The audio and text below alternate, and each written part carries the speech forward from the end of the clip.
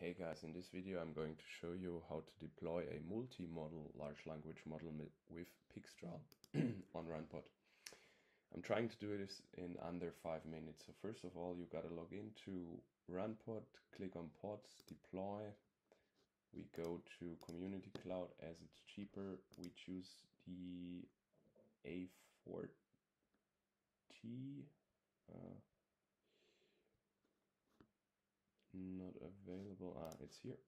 So we edit the template because we need a lot of space. We expose port 8000 because we run our server on port 8000. Usually you would use the SSH terminal access, but we do everything on the web terminal. So let it deploy. Once the server is up and running, we can click on connect, start web terminal, and then connect to the web terminal. We switch directory to go to workspace. First of all, we gotta install Vim, meaning we do a apt-update, then a apt-get install Vim.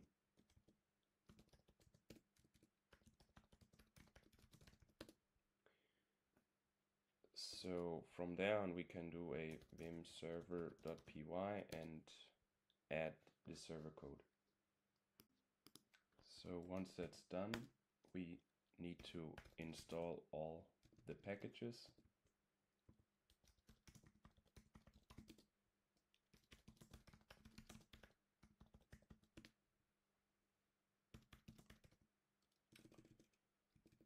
The next one will be the LLM, and then we also need the Hugging Face CLI.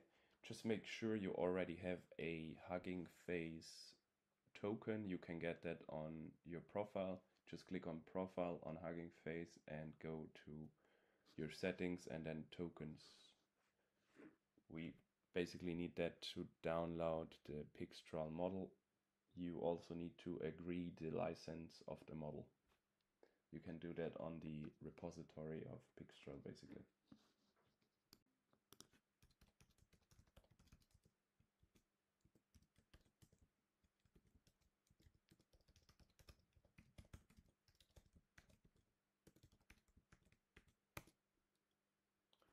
And then the next step would be to log in.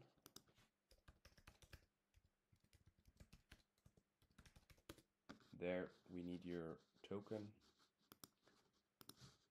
Just copy paste it. Yes. So login successful. We can start the server again.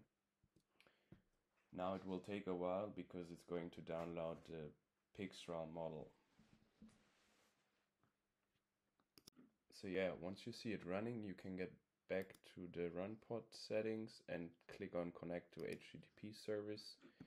You see it running. I also prepared a little script to test it.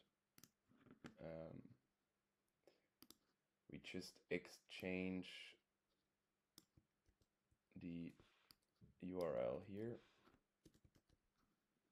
and we also need a picture URL. We just use something from here.